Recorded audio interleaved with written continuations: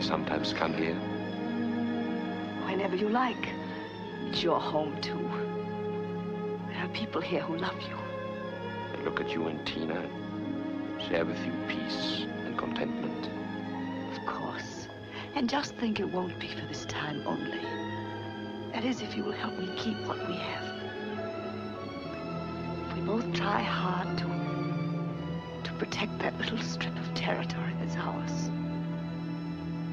We can talk about your child. Our child. Thank you. And will you be happy, Charlotte? Oh, Jerry, don't let's ask for the moon. We have the stars.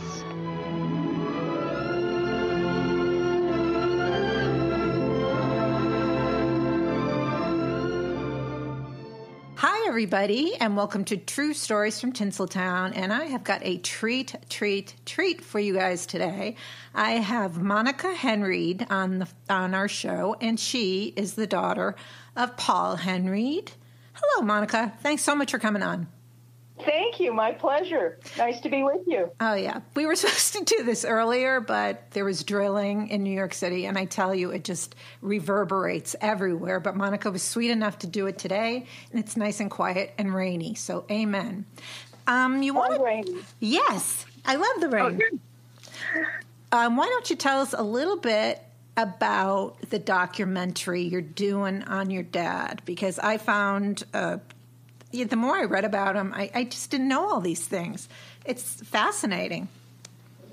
It is fascinating. He had quite a remarkable life and quite a remarkable career. But to tell you the truth, I really think his life was more interesting and more exceptional than any roles that he played, which is kind of stunning if you think about it. It is, because a lot of people say they have boring lives. I just go to the studio and I'm there all day and night and whatever they do. But that's something big to say, because I don't think most people could say that. Most actors and actresses now are in the days of golden age of Hollywood. So you're generally making the documentary to kind of show who your dad, to show who your dad is. And his fans will learn so much about him. Like I said, I didn't know half of these things. Fascinating. He really had an amazing life. And it's funny because I always say he was always in the right place at the right time and in the wrong place at the wrong time. So he had these huge, highs and lows in his life. And that's tough on a guy. But he stood. He withstood it, and he was strong. And I must give a lot of credit to my mother for that. They were together for 60 years. Oh my God, I can't even imagine. Liesl, right? Liesl, yes, another great story. But what was interesting to me as I was, looking back, because obviously I didn't get to know them when they were young and met in Vienna and started their lives together and so on and so forth. So in sort of researching it out and talking to cousins and people who were around, it was... it only validated what I knew of her once I was part of the family too, if you know what I mean. Yeah. And we don't interrogate or question our parents about what their lives were like necessarily. We're all involved in our own lives, going to school and surviving being a teenager, right, and all that kind of stuff. Yes. And then grown-ups, and we don't go backward. It's not that we don't honor them. It's just, it's time. We just don't have the time to do everything, And it's so disappointing, though, too, because I just want to say my dad died when I was 16, and I found out all this stuff after he died, that he was an entertainer, that he, I knew none of this. I knew he was an accountant. I didn't know anything else about him. So you knew parts of your dad. An accountant and an entertainer. Yeah, he was both sides of the brain. Both sides. It's amazing. It is. Amazing. Yeah. So tell us about your dad's upbringing. Was his dad a baron? I read that somewhere, or is that just a myth? It would be more fair to say that it would be the equivalent of, say, being knighted. He wasn't born into aristocracy, but he was given a title because of things that he did as a banker, because he was involved with the Kaiser Franz Josef and the bank that was involved with the Kaiser. So they knew each other. He went to lunch with the Kaiser. Hung with the Kaiser, yeah. with the Kaiser. So he had given the Kaiser some good advice, I guess, let's put it that way, and so did get sort of a knighthood type of thing. He wasn't a baron. And that, honestly, that's part of why I want to do the documentary. I'd like to tell my father's story correctly, once, from beginning to end, I shouldn't say without including, but with clarifying the myth and mythology that goes along with his life and career. Because you can look him up. You'll find people talking about him, people on Facebook, people on all social media, and Wikipedia and IMDb, and you get all of these snippets and different pieces of his life. And I must say, even in his book, it's not 100%. It's just bits and pieces. And so I just would like to tell the story once correctly from beginning to end, and then go from there. And you're the person to do it. Who could do it better? Listen, I've been, I don't want to say fighting this, but I have been fighting this all my life, because the first question I get from people when I do film festivals or go out and do Q&As for my father's films or introduce my father's films, whatever, the first question is always, what was it like being the daughter of Paul Henreid? What was it like growing up in Hollywood? And I think to myself, as a joke, I said to somebody one day, you know what, I'm going to make a documentary about this whole thing, and for $24.95, you'll know everything there is to know. So it kind of started out of humor, but I realized at some point it's the best way to do it. Just tell the story once and then let everybody have all the information.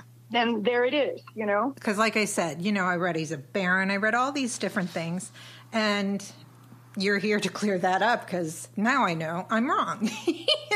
Whoever wrote it was wrong. I don't know who wrote it. But so your dad was born in Trieste, right? Yes, that is correct. And he had his mom and dad, and tragically, his father died when your dad was 9.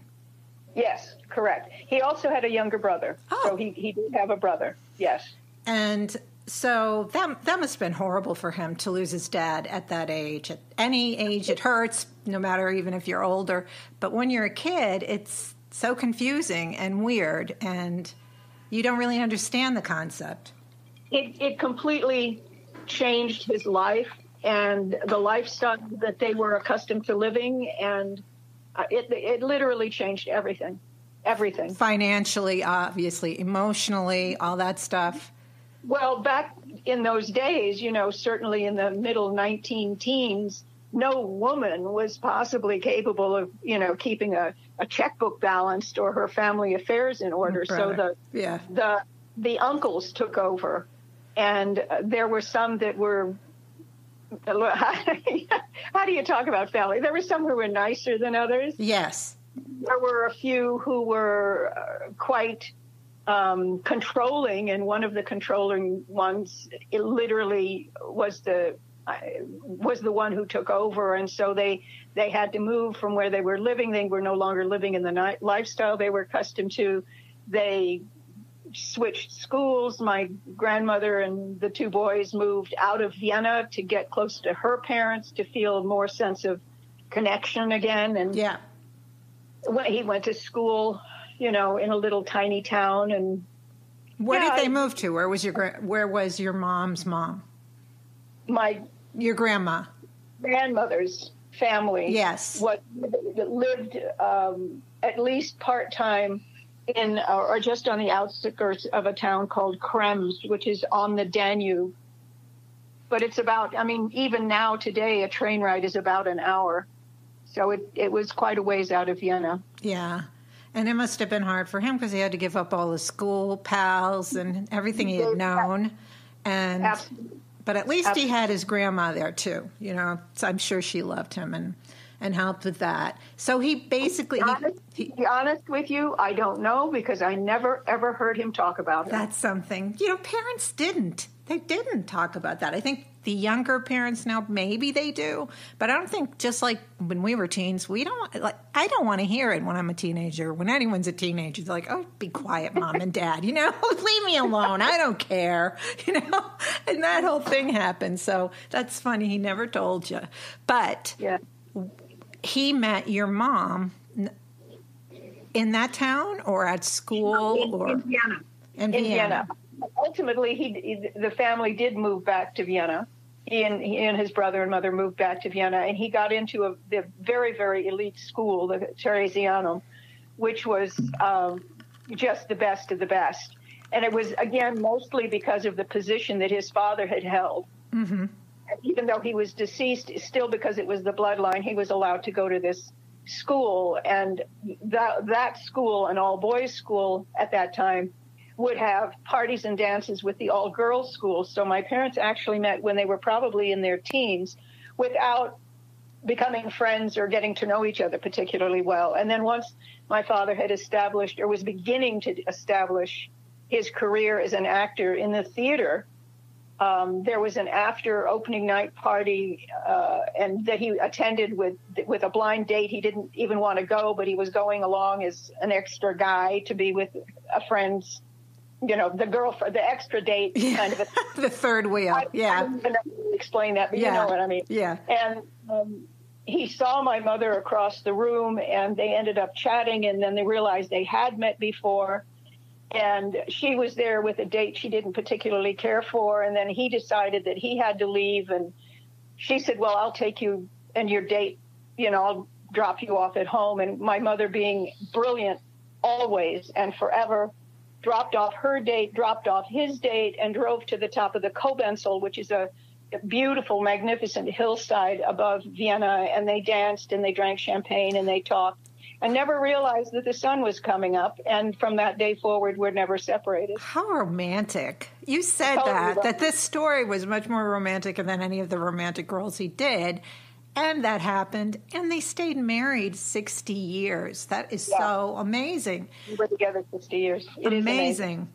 And well, he really hit the jackpot because his own family, his mother and his uncles, didn't understand him at all. I mean, their opinion of an actor was, we've never had one in the family and we're not going to start now. Didn't someone laugh in his face or something when he said he wanted to be an actor, one of the family members? No. This family was much too serious. They would never laugh. No. That isn't who they are at all, which is why my mother was such a blessing, because her family was all artists and poets and writers. Her father was the director of the Kunsthistorische Museum in Vienna for 30 years. So it was all about art and the arts and performance and music and dance and so on and so forth. So when he wanted to pursue his career, he now had this new family around him that was completely supportive, where his own family had never. Yeah, really, really, really lucky. That he was. And, when you don't have that kind of thing and you have the serious family, it must be like this big hallelujah that you meet this wonderful woman, you fall in love, and she has this fabulous family that loves you, that are fun, and that understands you. He hit the double jackpot there. Absolute jackpot. Yep. So he then was on the stage, right, with Max Reinhardt? He was his protege? Well, I wouldn't go so far as to say protege, but he was part of the original, I shouldn't say even original, but he was part of Reinhardt had a theater company and a sort of an academy for actors, and father had auditioned for him and did get into that group, yes. Was Henny Lamar in that one too? No, not that one? No. So he got into that. And then didn't they want him, he got into film, and they always wanted, or was that in England, that they wanted him to always play a Nazi?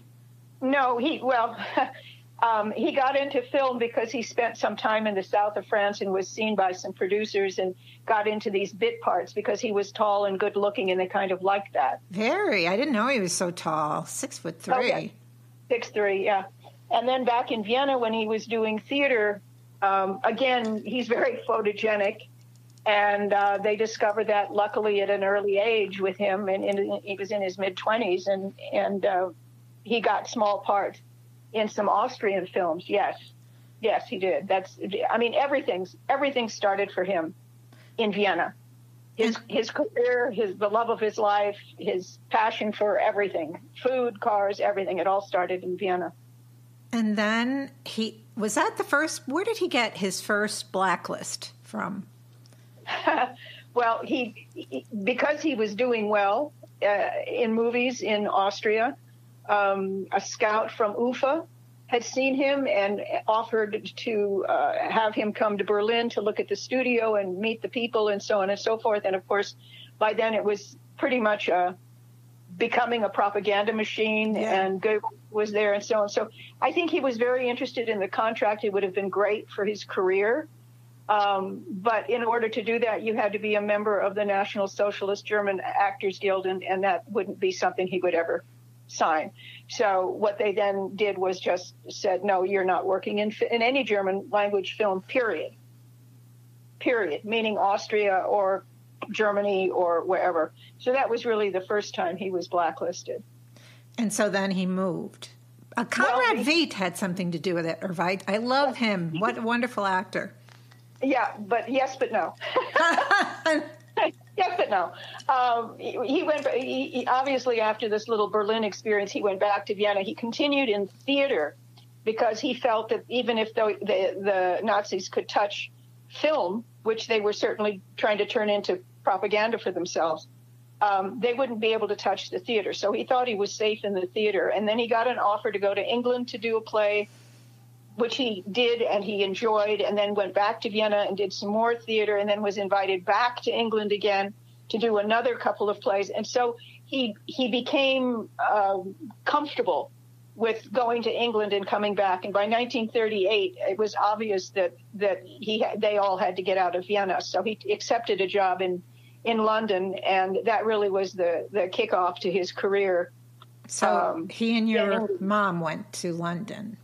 He went first. My mother had shops. She was a couturier designer and costume designer. And he went first and sort of established a household. And then she came, and ultimately they brought her parents over and the staff and so on and so forth.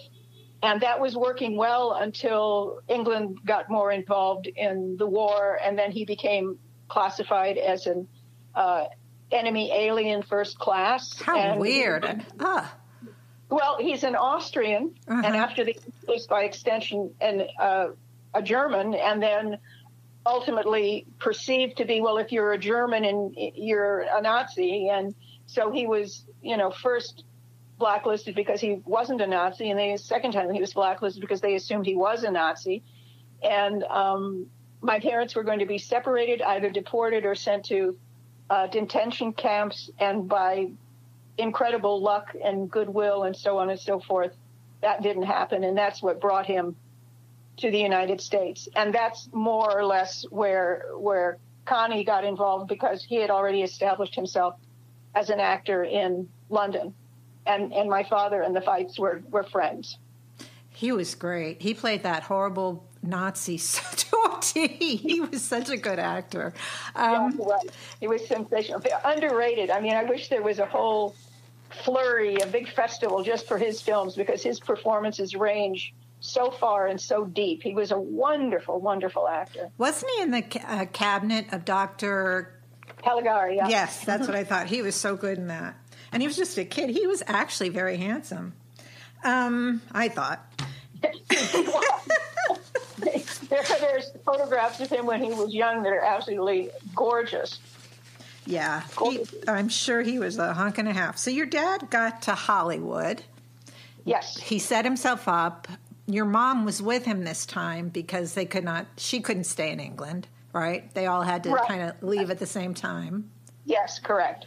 And how did he get into the movie studios in Hollywood? Well, again, through the theater. He was doing a play on Broadway, and wonderfully ironic. Well, again, here's a perfect example of him being in the right place at the right time. When he was appearing in the play on Broadway, a film he had made in London the previous year called Night Train to Munich happened to also open about a block and a half away. So his name was on two marquees simultaneously. Pretty cool. Pretty cool. From unknown person to person with his name on two marquees on Broadway. Or, That's amazing.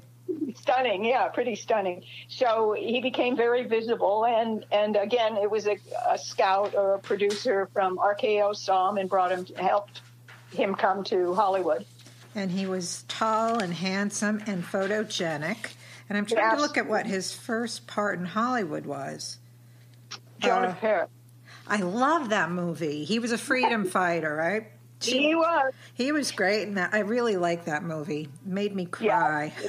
The ending made me cry.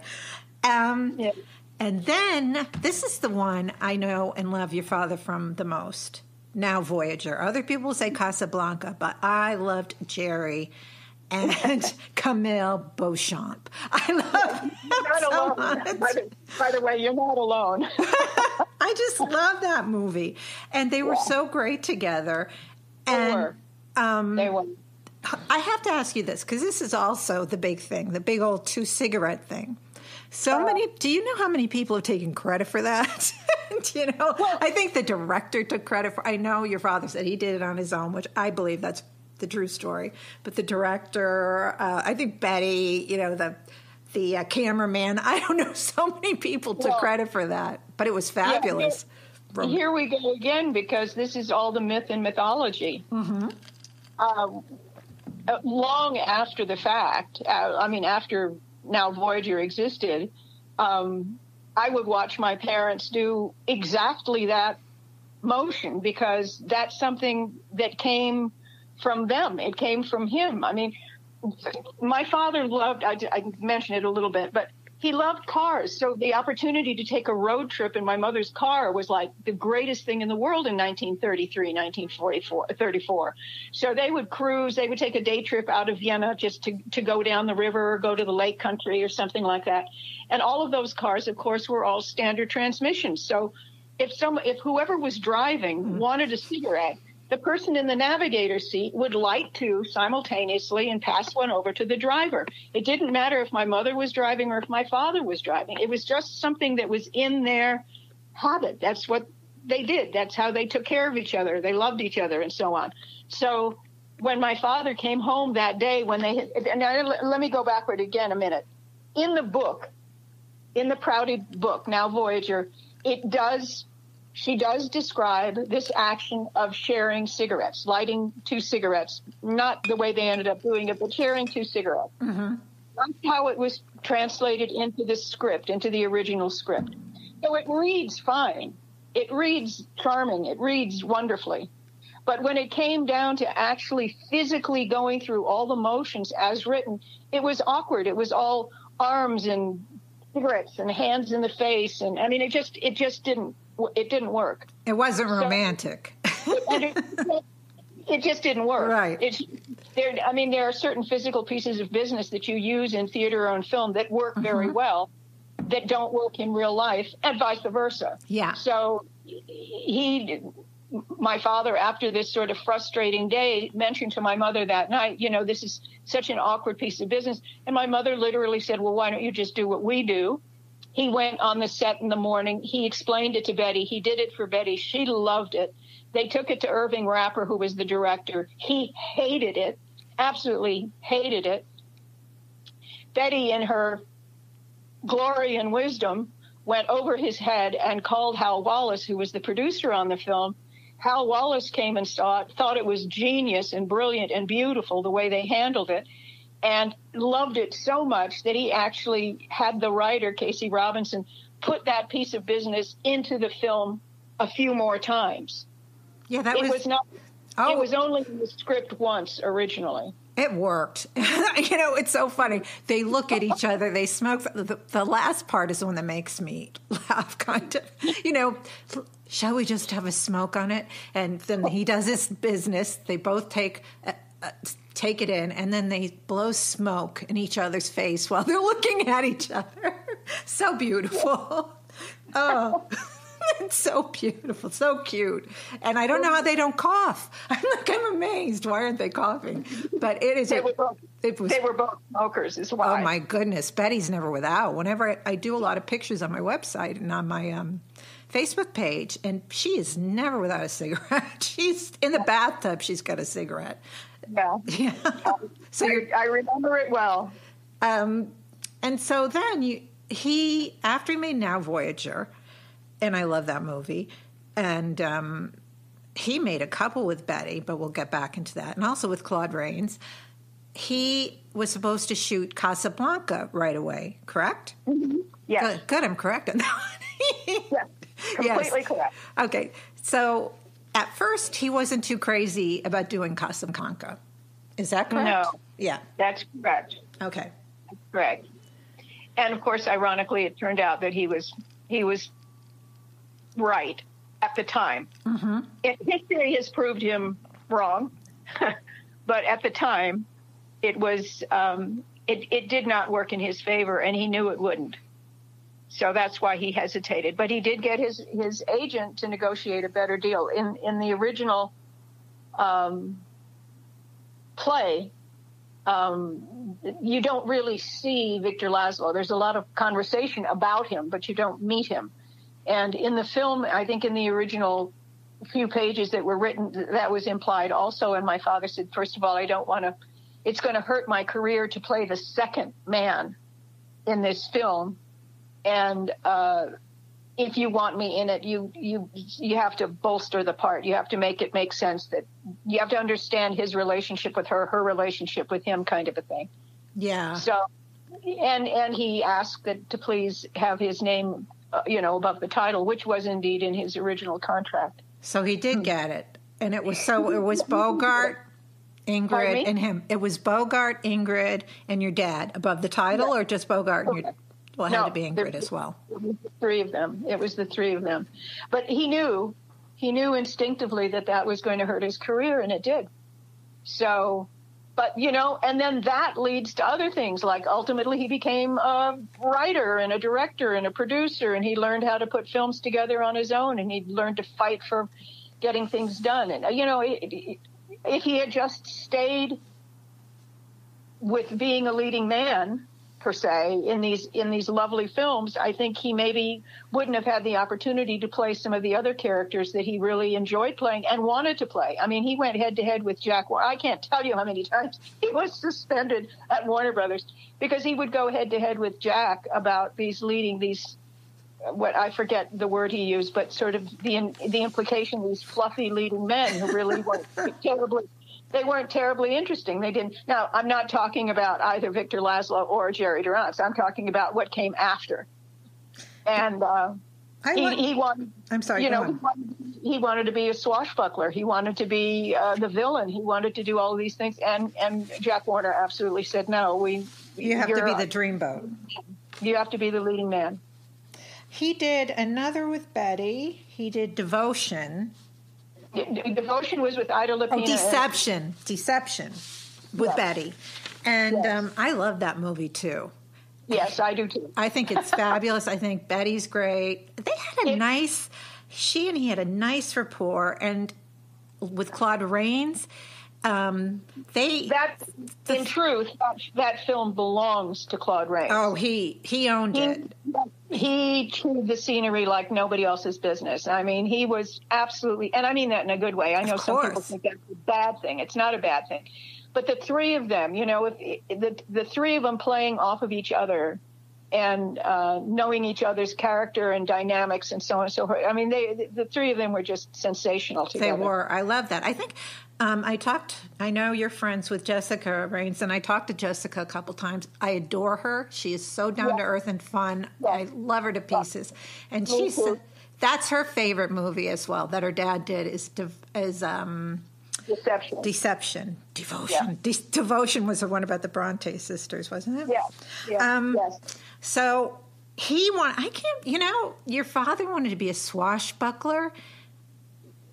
Yeah, everything. He was a thoroughly trained actor. He had been in a theater academy at the conservatory prior to him even going with Max Reinhardt. So he knew how to do, he was trained to do everything. If Fencing, or horseback riding or singing or dancing or whatever it was. He was trained to do it all. And that was part of his joy of being an actor, was to spread his wings, to stretch himself, to see how far could he take a character or a characterization, and always finding the truth and who that character was. So that was very important to him.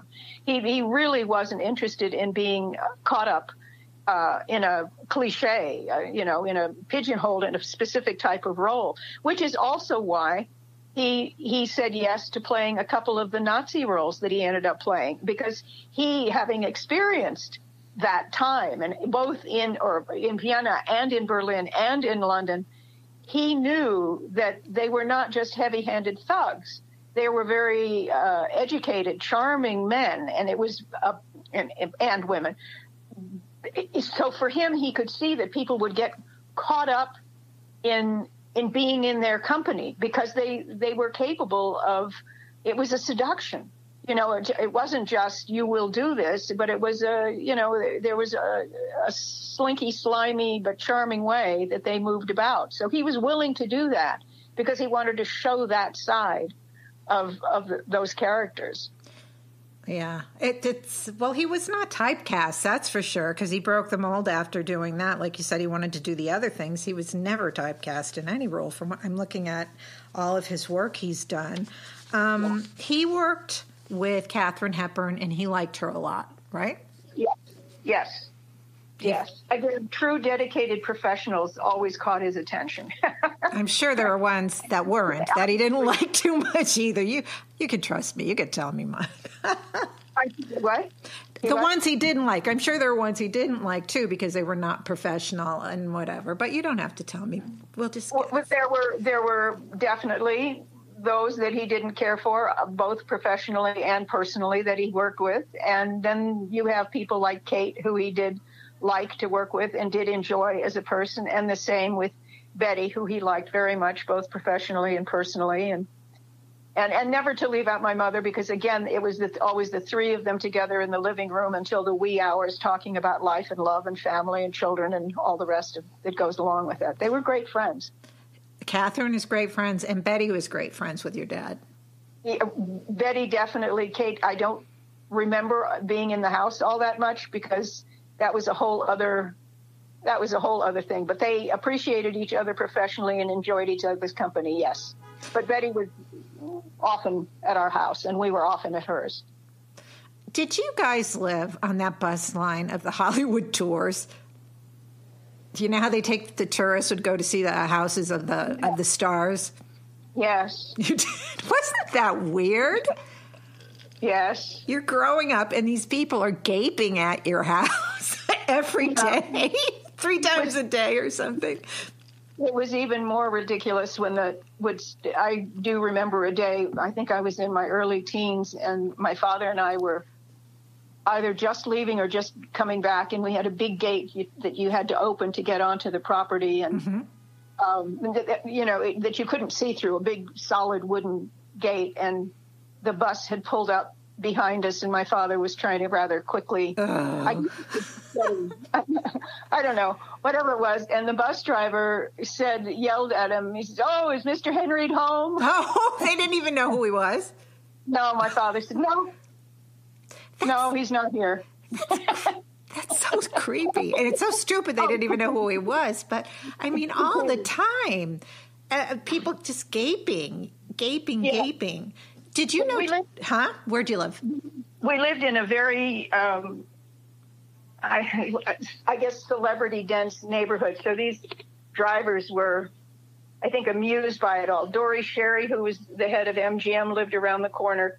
Arthur Rubinstein lived at the top of the street. Pat O'Brien, Betty Hutton, Judy Garland. Wow. Fritz Murray, Rita Hayworth. There were a bunch. You had what a life. So I have to ask you, was your dad strict with you as a child? I know you had a sister Mimi as well. Was he a strict dad? Yeah. I don't really. He set certain standards And we were expected to live up to them. Let me put it that way. I'm not really sure what strict means in that respect. I mean, I think if you look at if you want to compare him to Mommy Dearest, no, no. But yes, we had to behave in a certain way, and we had to dress in a certain way, and there were rules and there were expectations, and we had to live up to them. Yeah, definitely. Did you? And that was old. That was sort of the older, sort of aristocratic patterns that he had come from, old world rules, so to speak. Yeah. Did you ever meet Christina Crawford? I know Jessica met her once. Did you? And she met Joan.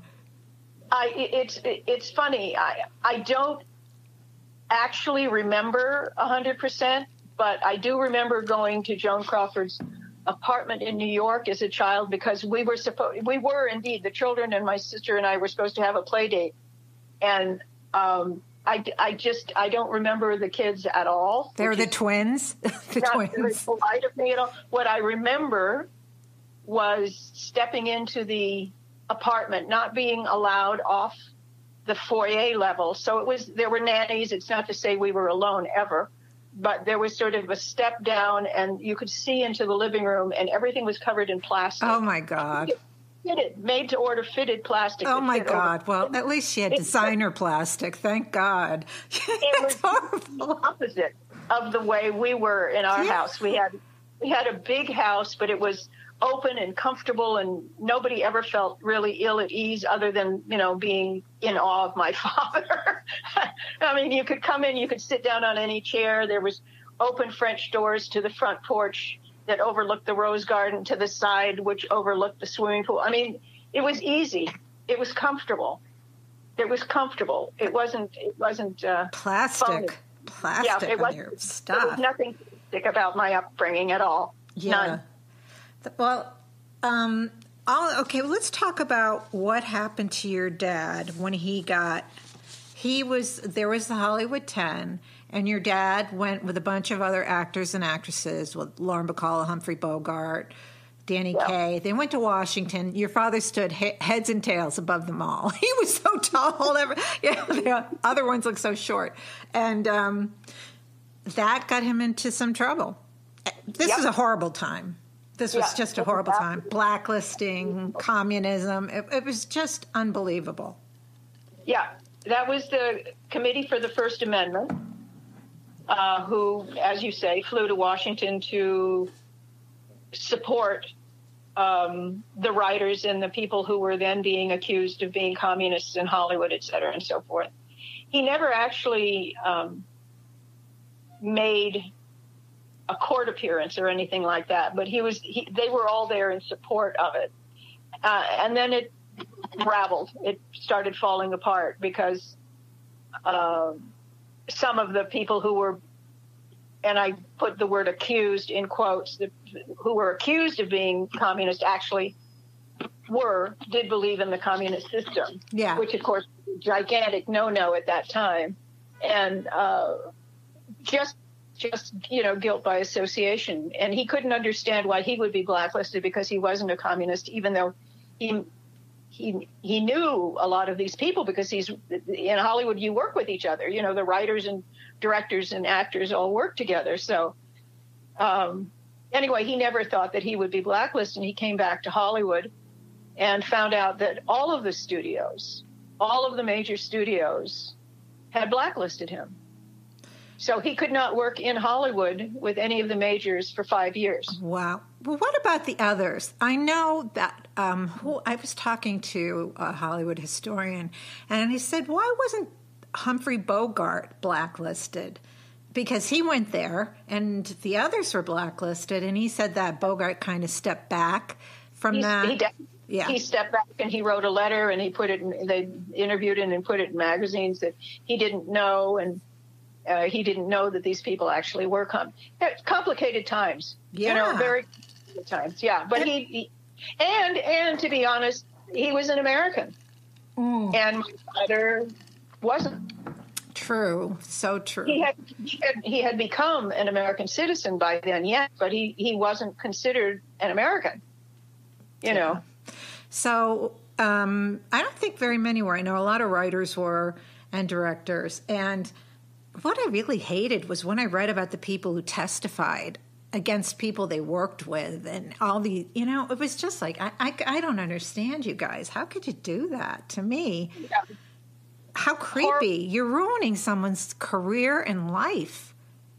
Yeah, horrible and really just despicable times. Yes. And so he was blacklisted from the studios for 5 years, yes. And then he started acting again. But he kept working. He didn't stop working. He just couldn't see the pictures. He was and again, had this not happened to him, then the next step of his career wouldn't have happened.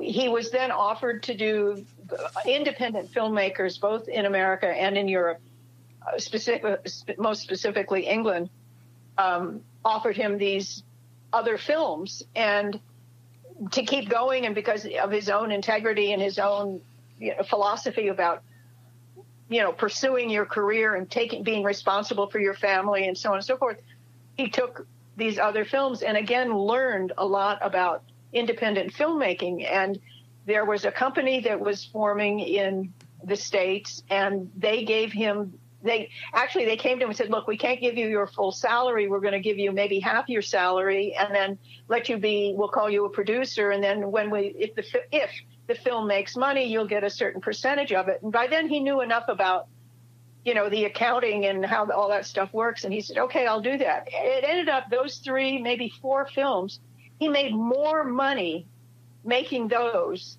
than he did on either Casablanca or Now Voyager. Wow. Possibly Now Voyager and Casablanca combined, he made more than that.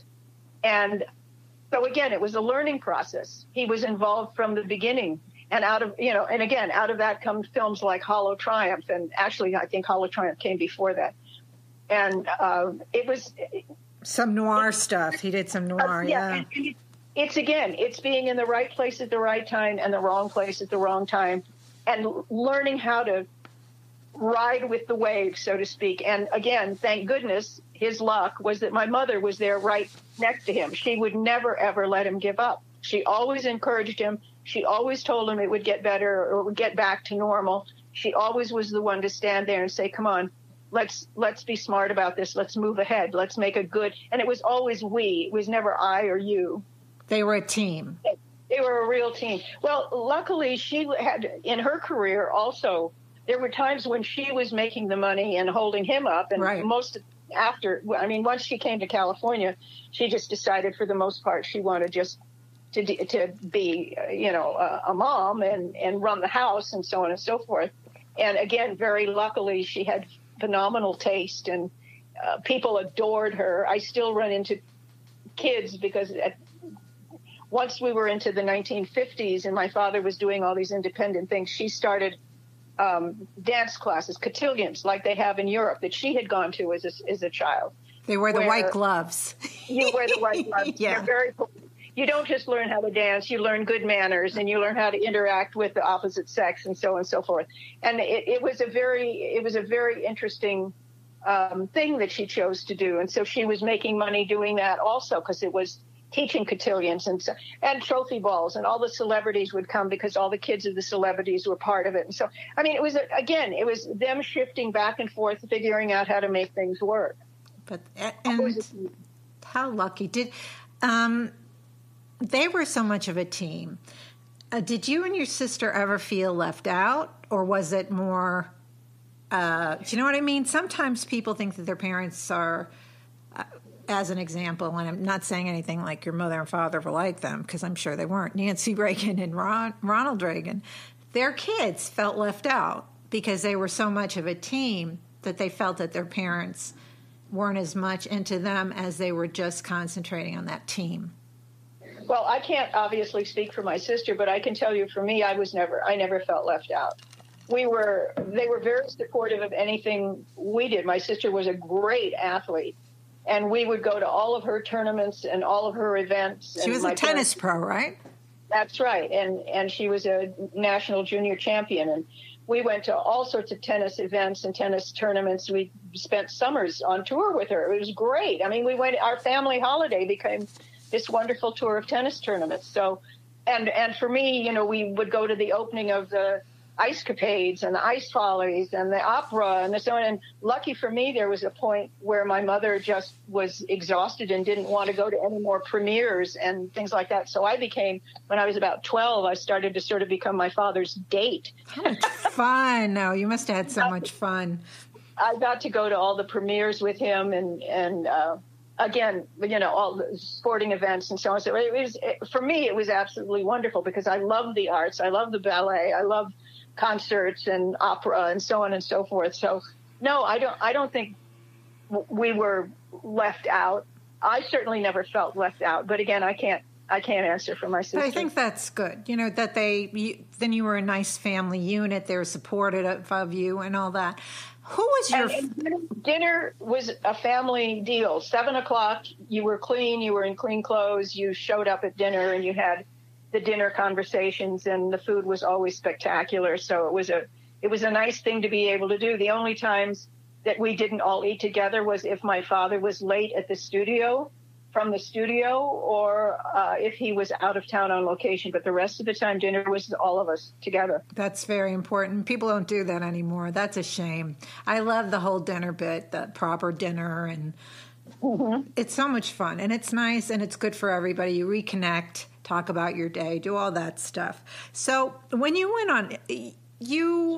went with your dad on all these things, who was your favorite celebs? Oh, I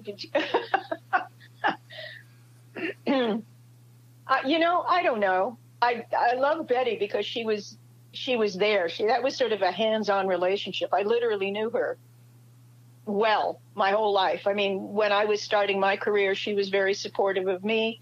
And when I had moved to New York, she was in New York, and she was just a great friend. She was like extended family, so certainly Betty is the top of that list. I don't know. I'm not very celeb conscious.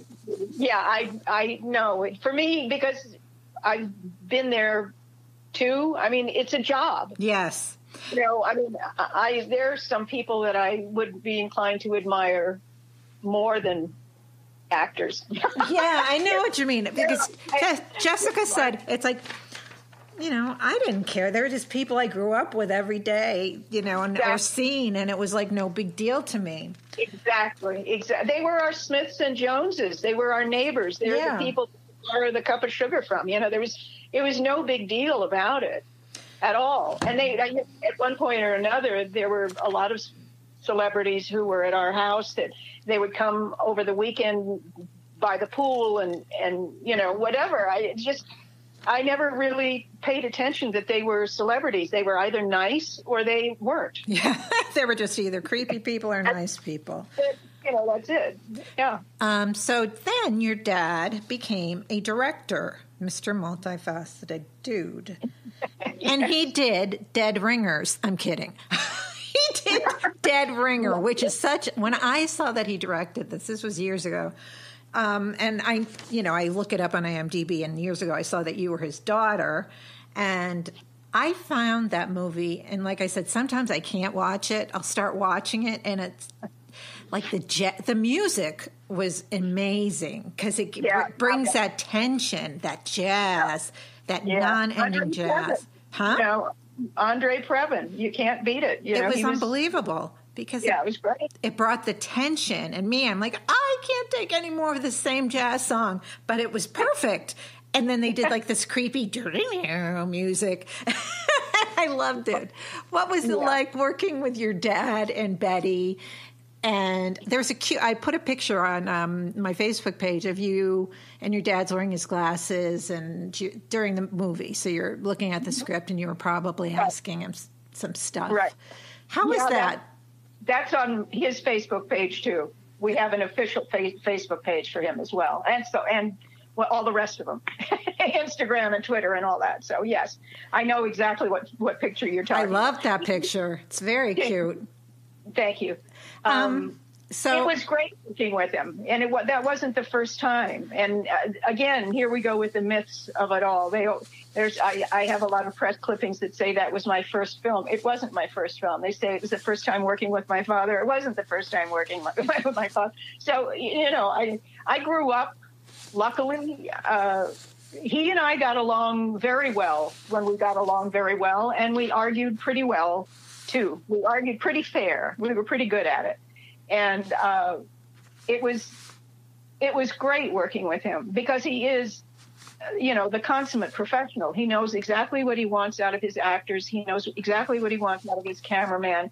He's well rehearsed. I mean, I remember so many evenings when I would have liked a little help with my homework that he was actually in his office with the doors closed doing his homework. He was planning whatever was going to be the next day, whatever was being shot the next day, whatever scenes would be. If I was in it or not, that's irrelevant. It's when he was directing television.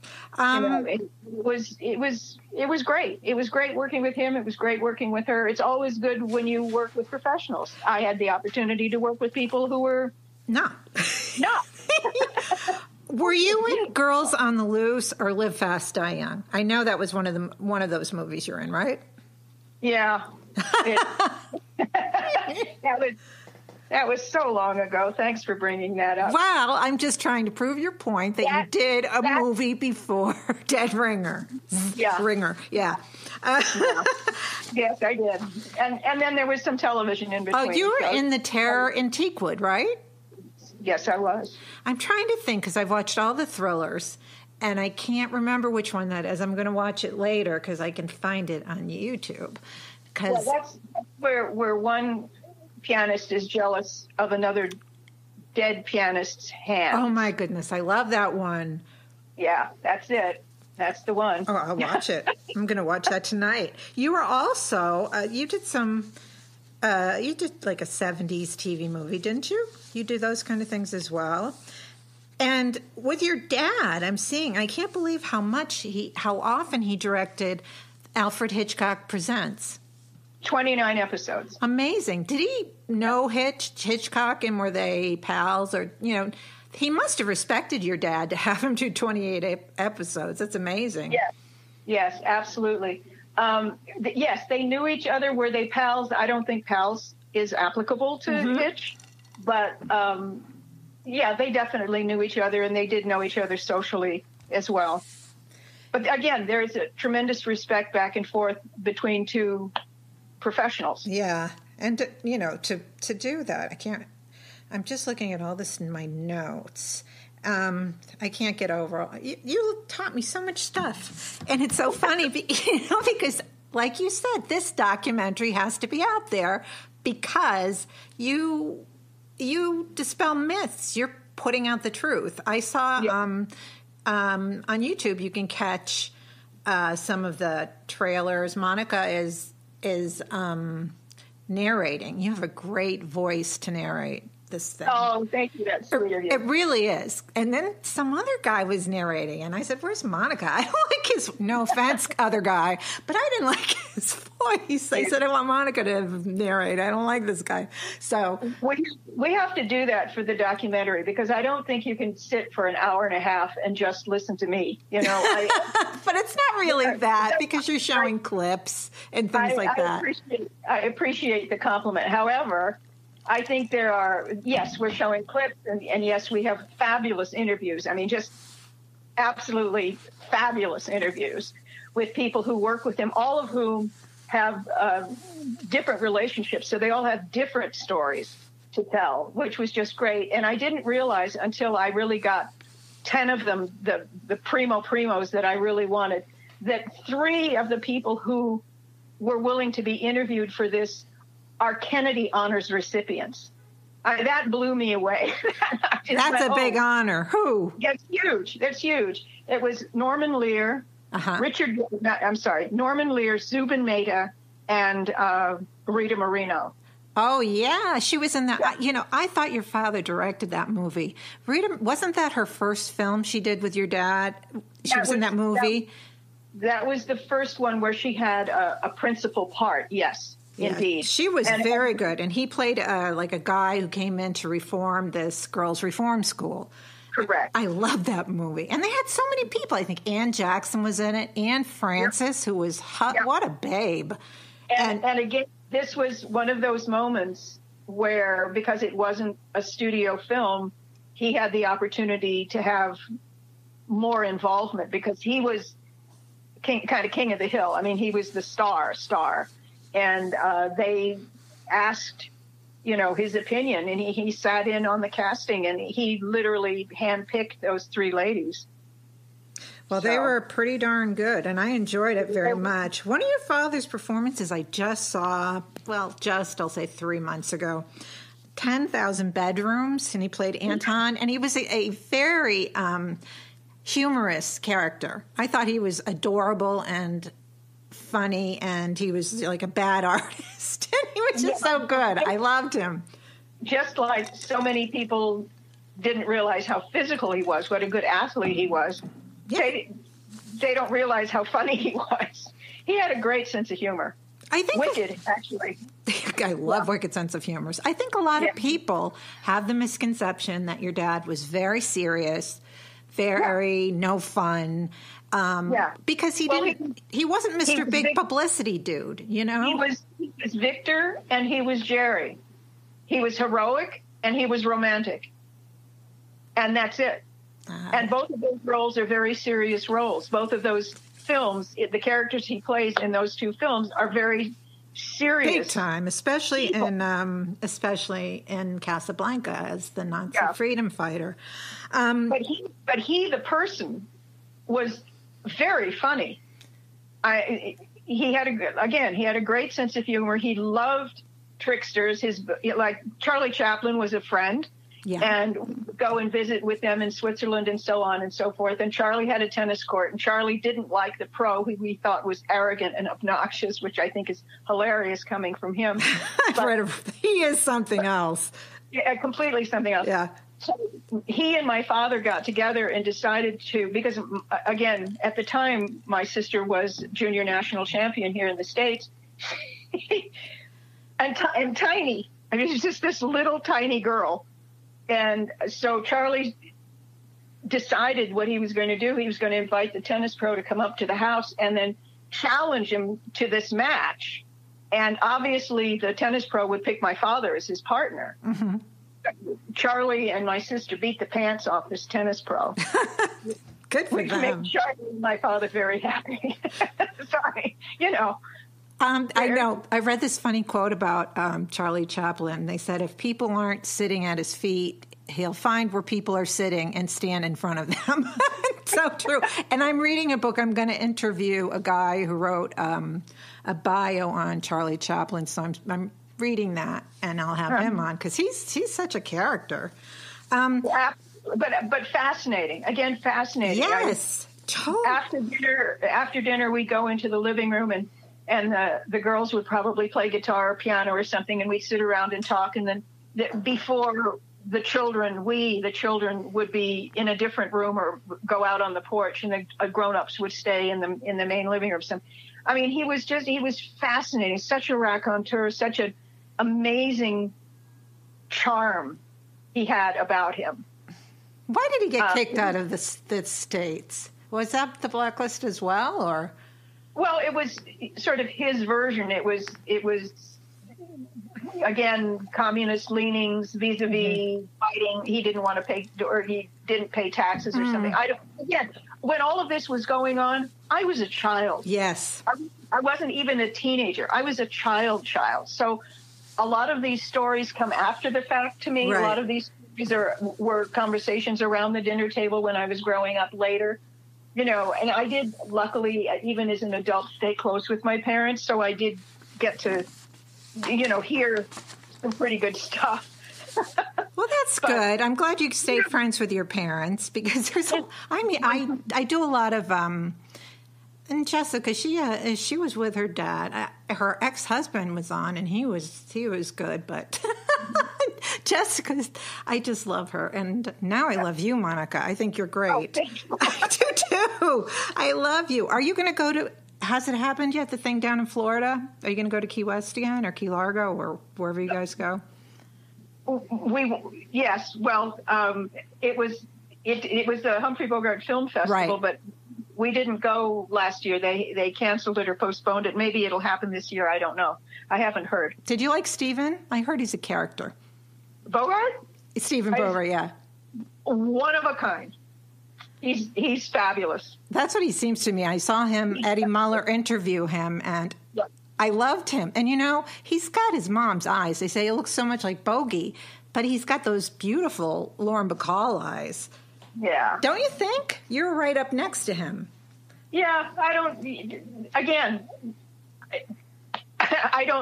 don't see her in him because I don't pay attention to celebrities or movie stars or whatever have you like fans do. Ho-hum, next. Yeah. Okay, Monica, so are you still shooting this? And when are we going to be, what about this documentary? When are we going to be seeing this?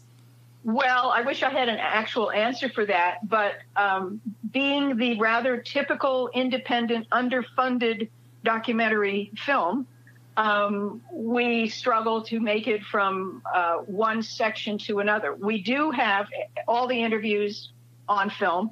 We do have 99.9% of anything else we want to shoot. We know what clips we want to use. We have all the interviews. We have, like I just said that. It's basically in post-production. I've been working on it.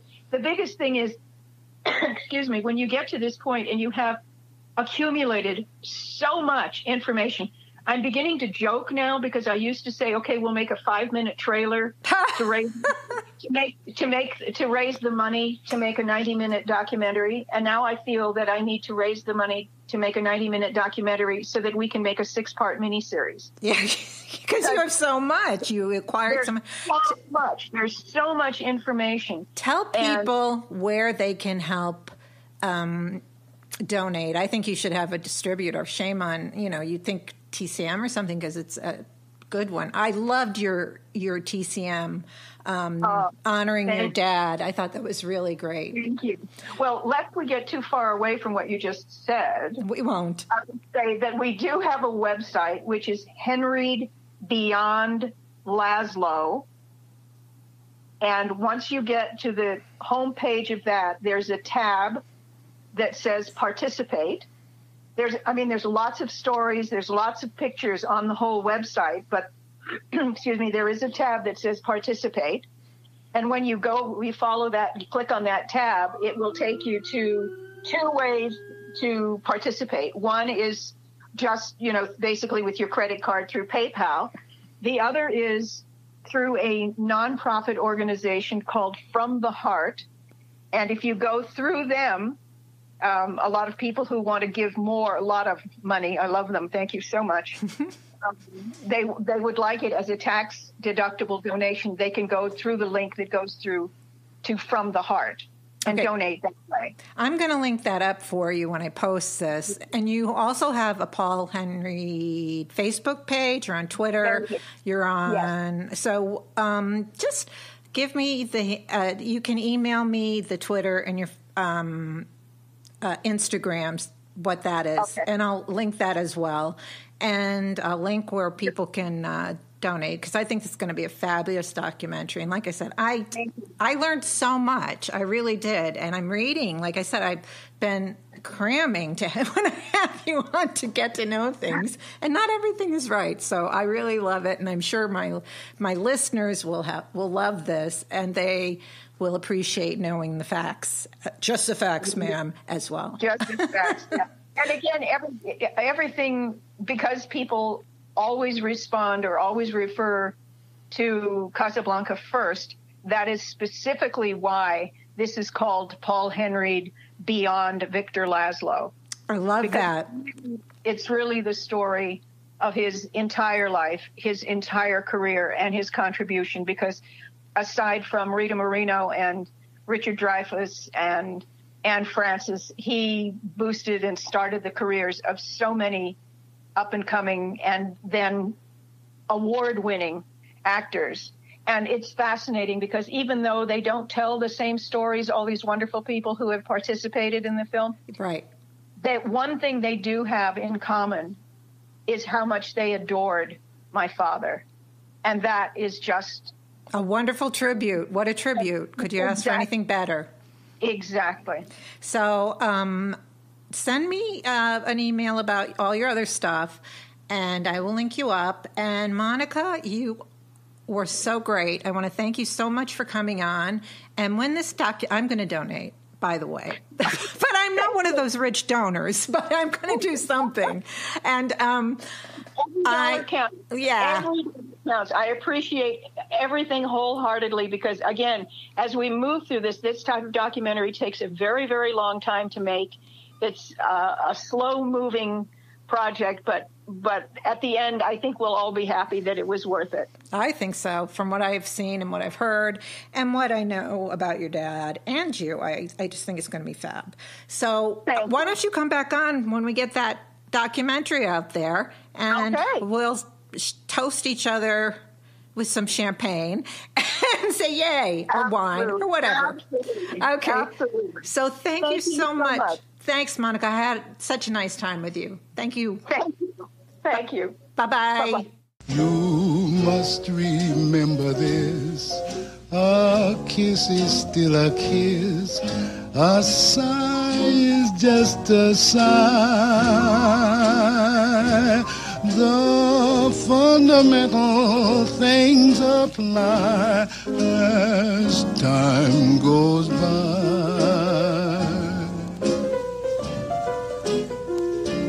And when two lovers woo, they still say I love you.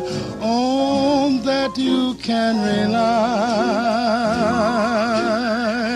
No matter what the future brings as time goes by.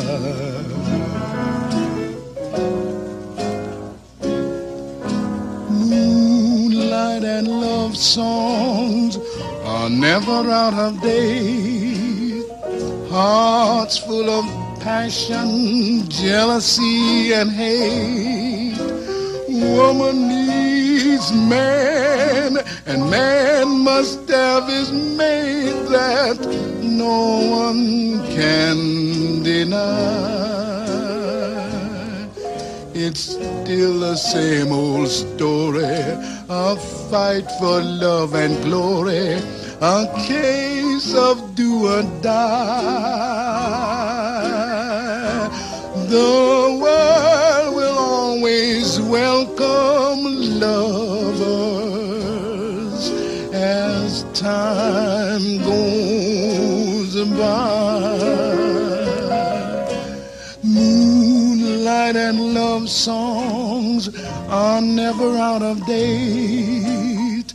Hearts full of passion, jealousy, and hate. Woman needs man, and man must have its mate that no one can deny. It's still the same old story, a fight for love and glory, a case of do or die.